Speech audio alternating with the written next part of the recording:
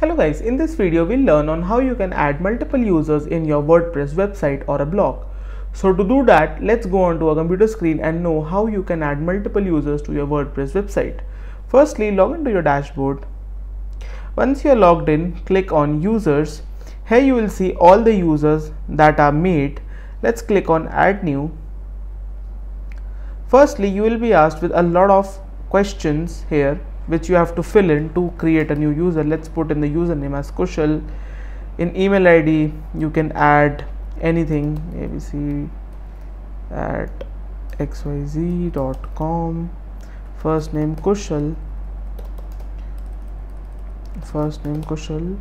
You can put in website name, you can generate a password, send user notification. Now here are multiple rules that you can set.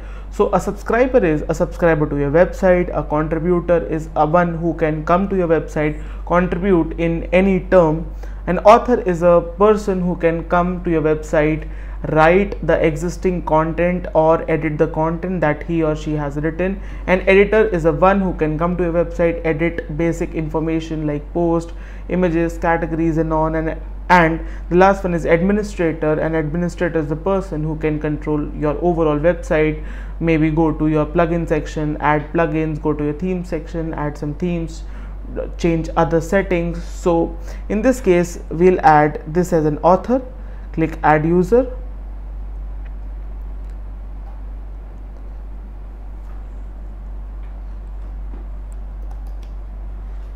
Click add user.